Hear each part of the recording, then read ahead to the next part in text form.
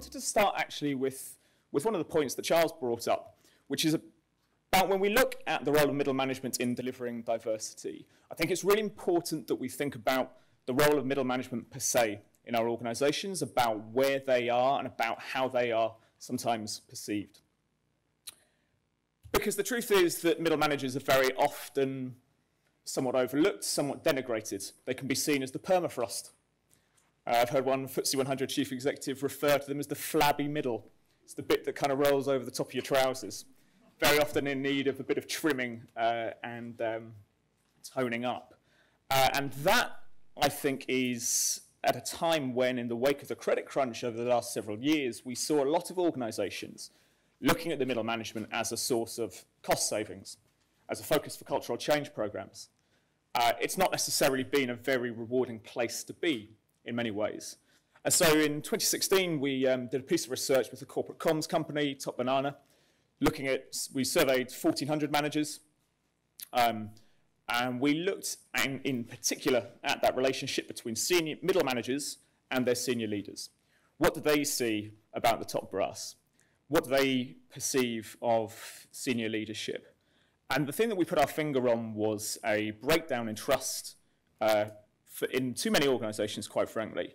Only around 1 in 3 middle managers say that they fully trust their senior leaders. Under half think that senior leaders make communication with them a priority, and yet they're being expected to play a pivotal role in communicating business strategy, key decisions, and forming the culture in those day-to-day interactions that shape what a company culture really is. And so as a result, somewhat astonishingly, only around a third said that they felt confident as middle managers, as leaders of their own teams, in communicating organisation decisions. So we asked, well, what do you want to see from your senior leaders? And these were the top 5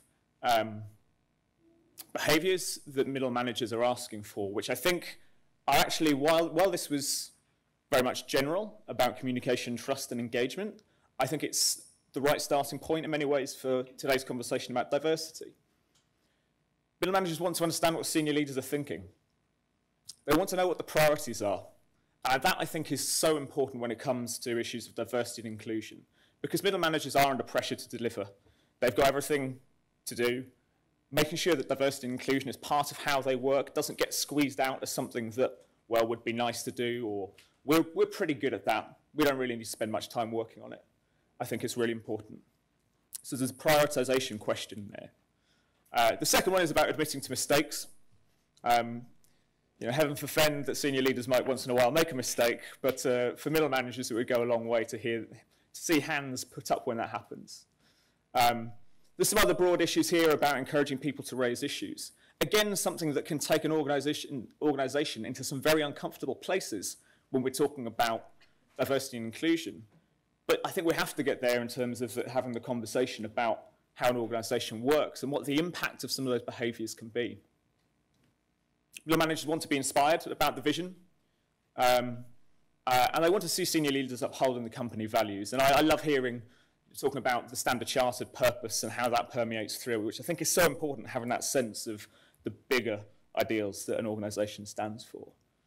So that, I think, I would set the context for, and I'm going to rattle through a few further findings from our Delivering Diversity report, which gets more specifically into the question of race and ethnicity. And I may touch on some of the work that we've done at CMI as part of our CMI Women initiative of late as well. But this was a report we published last summer, the output of around 18 months' work with some superb leaders, a great cross-institutional academic research team, a research advisory board chaired by Pavita Cooper, who's formerly Global Director of Talent at Barclays and at Lloyds.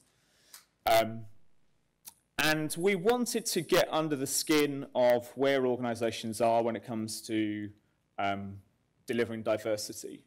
Across the piece, we focused in on the FTSE 100 in this piece, but spoke to a few leading businesses who were engaged in it, talking about what they're doing, some of the examples, some of the case studies that we pulled through. And it was a very multi-strand piece of work. So we had a team looking at the public face the FTSE 100 companies, as shown through their company websites. We had an engagement program talking to a lot of leaders from different companies, not just those on screen. We went out to survey the FTSE 100. We got around a quarter. We were reasonably pleased with that. What we found that there was a huge amount of interest in this topic, and I think that's reflected in this series of breakfasts and the attendance this morning. But there was also a great deal of nervousness at the moment about talking in too much detail and going on record about where an organisation was. So that was something we did struggle with slightly. And we then went out and carried out interviews of paired BAME and non-BAME leaders in different organisations, so we could get into the lived experience of what it was like working in these businesses, and do a little bit of a compare and contrast for what it might be like for BAME leaders and non-BAME leaders in those organisations. So there's a real richness of content in the report. I'm really only going to scratch the surface over the next 5 minutes or so. But there are a number of case studies in there as well, some great companies doing some fantastic stuff. And I'll touch on just a couple of those. So, as I say, it was a partnership piece of work with some fantastic institutions. And great credit as well to Nick Beach at the University of Dundee, the chair of the British Academy of Management, who led that team with us. So, some of the key insights. As far as the public face work goes, how organisations are talking about and showing their perspectives on diversity, we found 15% fall into a bracket that we categorised as leading in terms of good practice. That they had a clear sense through their public face, through the documents that are out there about the importance, the strategic importance of diversity and inclusion to their business. Some of those who are in the progressing category might have a great page, a great section about the gender pay gap and about what they're doing on gender, but were silent when it came to the issue of race and ethnicity. 50% really had very little to say on diversity and inclusion at all. And when your website is your shop front to potential employees, to current employees, when they look at the imagery that you're using, how you talk about diversity and inclusion, we think there's a huge scope for progression in that space. We heard time and again from leaders talking about the lack of representation, something that they saw as being visible from middle management upwards. And I think this quote summarised some of that, the sense that there wasn't necessarily a real effort to acknowledge it. In contrast, the diversity leaders we spoke to felt that they were doing pretty well on gender at the moment. Around 84% say that they're doing either very well or fairly well when it comes to gender diversity and inclusion. We've seen such progress, so much further to go, but so much progress in the last few years on that. We have strategies published, we have better data, we have public reporting, we have accountability. None of those things in many organisations are present yet when it comes to BAME diversity. And I think if we want to see a response from middle management, those are the ingredients that we need to get in place. And so these were the challenges that we found in the research.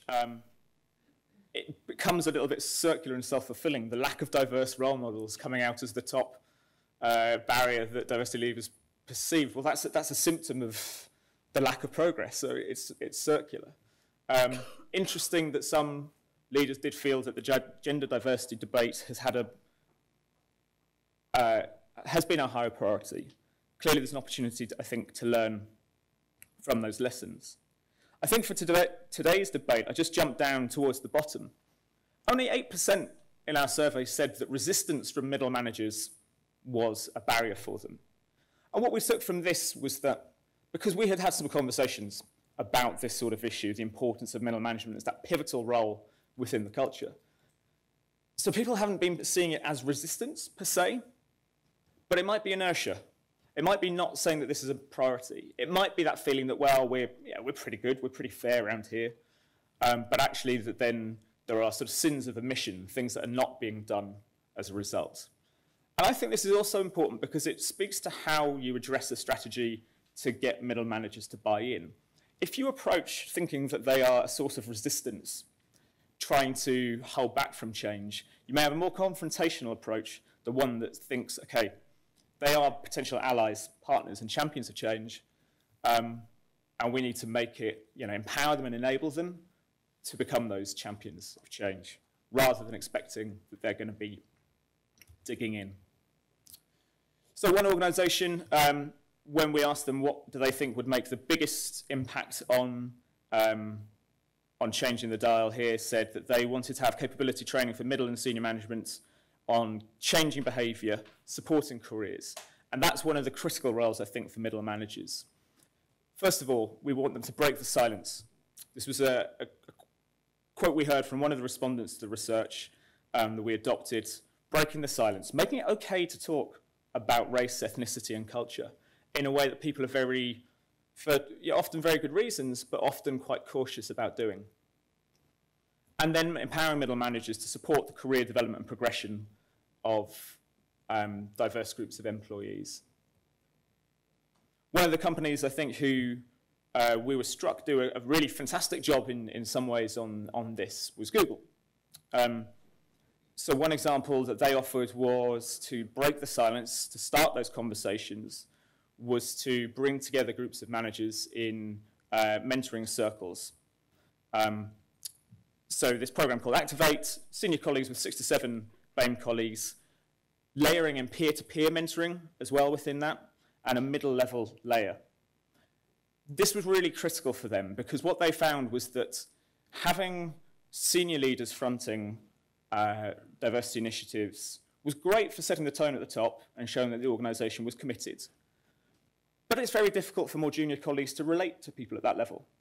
Actually having people who are the next level up in the middle was a much more accessible conversation. It was a much more real conversation.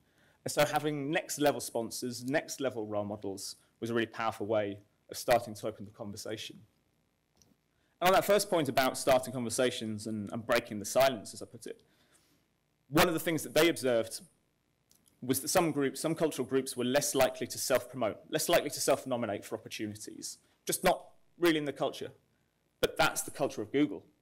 So if you came into Google without that tendency, you were likely to sit back, think that your efforts would be noticed, and you would miss the opportunities.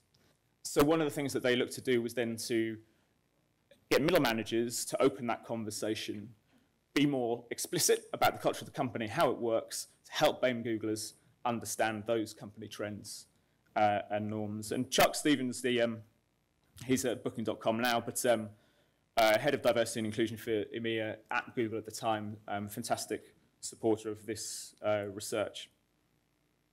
And talked about kind of some transformational results in those middle management, people management relationships as a result of these initiatives. The second one, from RBS, adopting an organisation-wide approach to culture change, really taking this as a culture project, an organisational change project, not just something that sort of sits off in a box, but actually was managed across the organisation. Something that I'm sure many organisations here today will be doing, looking at going beyond the numbers in terms of representation, but really building inclusive cultures so you don't spend those hours feeling isolated at the desk. They've achieved some year-on-year increases in their inclusion scores as measured through their employee engagement work. Again, mentoring, a really powerful element of what RBS has done with reciprocal mentoring from the exco downward, and looking to build data, which I think is a well-trodden path in terms of some of the approaches that organisations need. So from the research, just to conclude, these were our 7 key recommendations. I'll include in the slides, you'll find the link to the full report, the executive summary, the video, everything we produced on all of this if you want to dig a little bit deeper. With the team, we developed a developmental framework for organisations, whether you're just starting, you're kind of progressing, maybe you've got a few more things you want to work on, or those who are doing particularly well, are built around these 7 areas. The first was about breaking the silence. And I think if we're going to get middle managers to engage with this, having senior leaders break the silence, talk about what they're thinking about this agenda, what they need to do, where the problems are, where the shortcomings are, admitting to mistakes, and sharing their vision, I think is going to be really important to say that this is a priority. It's not a flash in the pan. It's not this month's trend that will be gone if you just keep your head down and it'll all blow over. But we need to change the way the organisation works. Changing the story. Something that was incredibly powerful was for organisations to humanise the diversity and inclusion agenda. There is a slight trap, I think, when we talk about data and progression and numbers, that we lose sense of the people that are at the heart of this, the talent. Another case study we spoke to, Virgin Money, shared a really simple blog from one Muslim woman working in the company about what it's like being in the company. It was read by 2/3 of their staff, and they suddenly realized that they had this incredibly powerful way of just helping employees talk to each other about their experiences. That, again, I think, brings to life the importance of that day-to-day middle management relationship. Third point is building in data, systems, and so forth, so I'll not dwell on that today.